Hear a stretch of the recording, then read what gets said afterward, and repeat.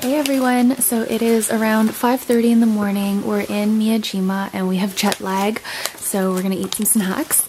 We bought these Momiji. They're local to Miyajima and they're basically little cakes in the shape of maple leaves and they have fillings in them.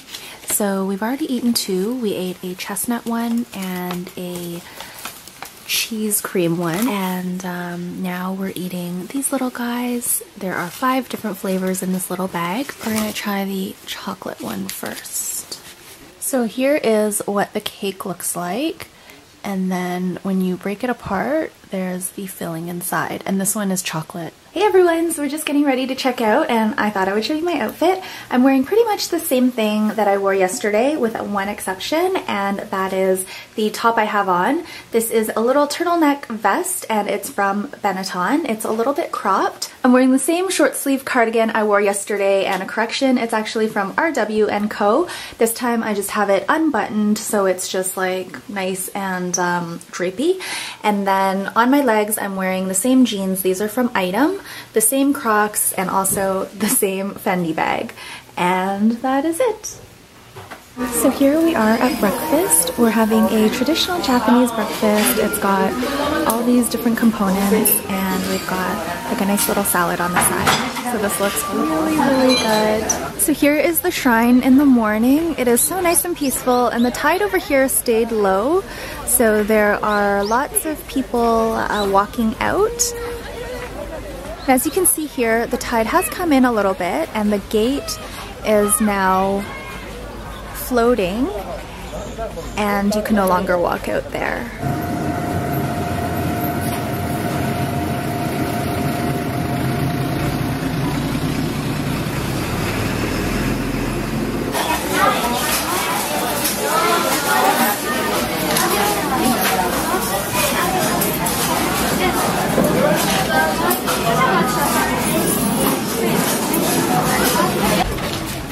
Only once you're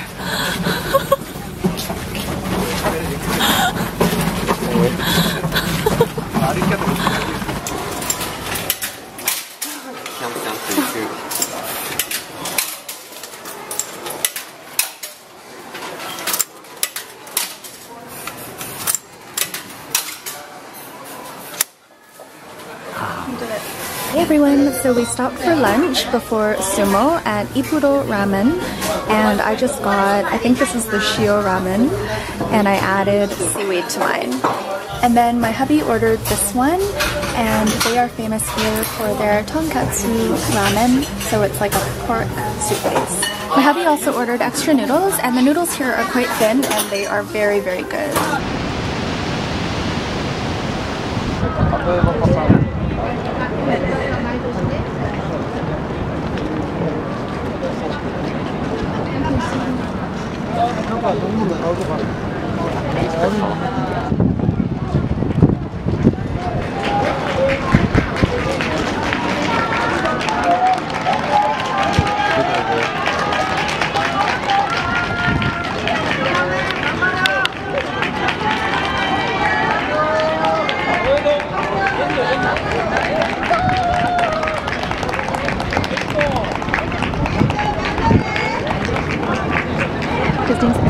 So I didn't narrate at all during the sumo tournament because I really had no idea what was going on, but now that we've kind of been watching sumo a lot more and just generally being more obsessed with it, I'm going to do a voiceover so you guys kind of know what's going on. So in the first clip, I just wanted to show you where our seats were, and they were basically really, really far back. So I've zoomed in for the remaining segments and I've sped up this section, otherwise it would take a really long time. But basically this is the entrance ceremony for the top division, which happens at around 3:30 every single day of the tournament except for the last day. There are 42 wrestlers in the top division and they're categorized as East or West, but you'll only see 36 entering now, and that I believe is because of injuries, and also the 3 top guys, the Yokozuna, enter separately as well. So here they are just doing like their kind of synchronized ritualistic entrance. Now here is the entrance ceremony for one of the yokozuna, which is the highest rank you can get in the highest division. So there are 3 men that currently dominate the sport of sumo, and this is one of them. This one in particular is Haramafuji. The other 2 are Kakeru and Hakuho, and Hakuho in particular is my favorite and my hubby's favorite as well. And all 3 of the yokozuna are from Mongolia. So here he is just doing his ceremonial clapping and basically a demonstration of his agility, strength, flexibility, and all of that. And then I thought it was really cute that the gentleman sitting in front of us was kind of mimicking his actions. So I just wanted to show that briefly. And yeah, so here he is in like a squat position, and then he's going to very gracefully move his way up, and everyone claps and gets really excited. So I just found this whole thing very interesting. And now he's going to do his lifting of the leg and stomping down.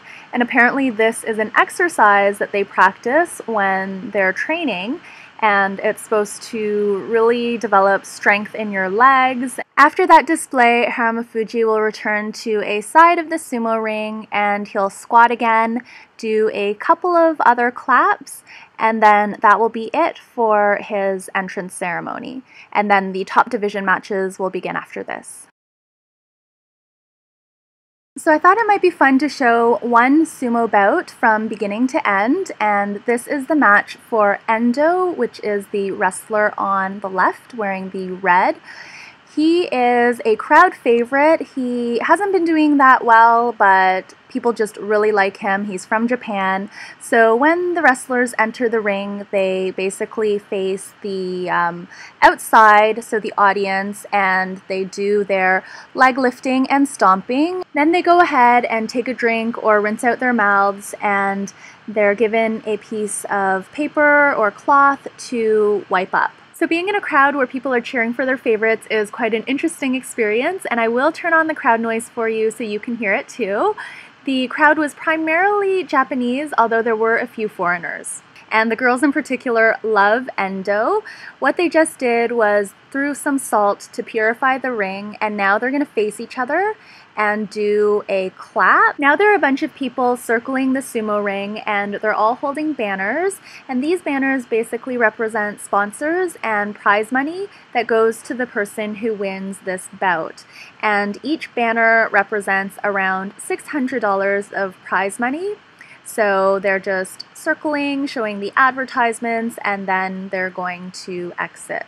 So now the wrestlers are going to throw some more salt, and then they go into the center of the ring and face each other, and they do their leg lifting again once on each side, and then they basically stare each other down a little bit, and they put their fists onto the ground, and they will return to their respective corners again. So this type of pre-match ritual happens before every single bout. The actual bout itself usually lasts only a few seconds, so all of this build-up and anticipation, kind of sizing each other up and getting the crowd all riled up, is part of every single bout in sumo. So my hubby and I had no clue what we were watching when we got there. We did notice that this happens before every single bout, so we figured it was some sort of ritual, but we had no idea what it meant. And I think we still don't really know what's going on, but we've learned a little bit more since then because we've been looking into it. So again, they're going to throw some salt, and then they're going to meet in the middle again. So in sumo, there are basically no rules. The only things you can't do, I believe, are punch with a closed fist and grab the genitalia, but everything else goes, so it's quite exciting. The way to win is to either push your opponent out of the ring or make your opponent touch the ground with anything other than the soles of his feet. And there are some other little rules here and there, but those situations don't happen very often. So I know I've talked a long time about sumo, but there is so much more to say, and I hope I haven't bored you with all of this information.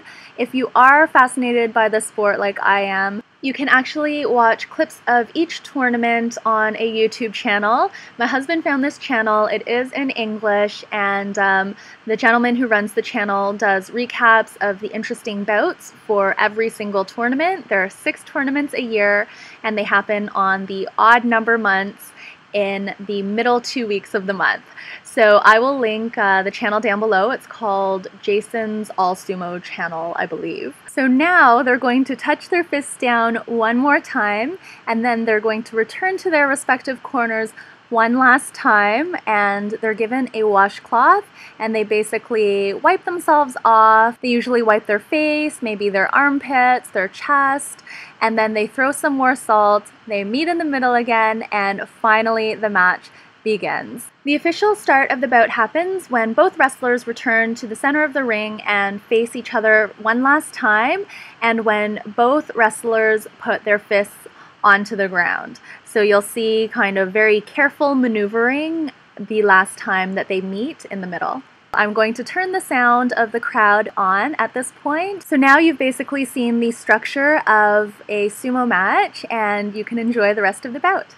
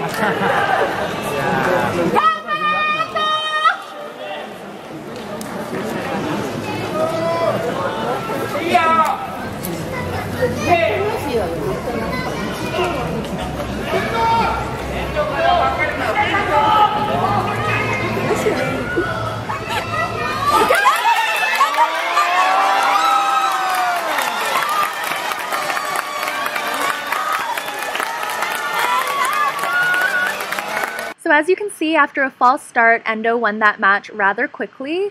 So you can kind of understand why the pre-match ritual is so long, because otherwise a sumo tournament would maybe last all of 15 minutes with the bouts being so short, although some bouts do exceed 2 minutes. So after the wrestlers bow to each other, Endo is presented with his prize money, and then they go ahead and announce the next match. So this is the second and final match that I'm going to be showing you, and it's with Hakuho, who is our favorite.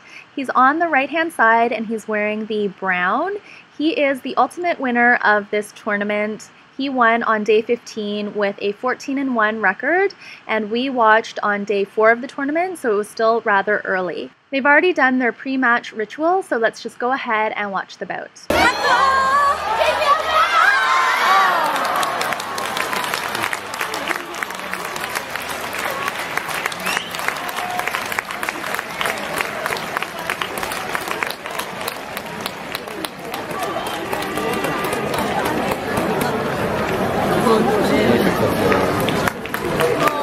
People do start to leave after the last match, but there is this bow twirling ceremony at the end of each day of the tournament, and this goes on for a short while, maybe a minute or two, and then that is basically it. And after all of the matches, they set up little shops at the entrance of the arena, and you can buy little souvenirs or little sweets and stuff like that. I didn't vlog anymore this day. We basically just headed back to the train station and took the train back to Osaka. So that was it for our day of sumo. It was super exciting, and I highly recommend it to anyone who enjoys kind of spectator sports. Thank you guys for watching, and I'll see you tomorrow.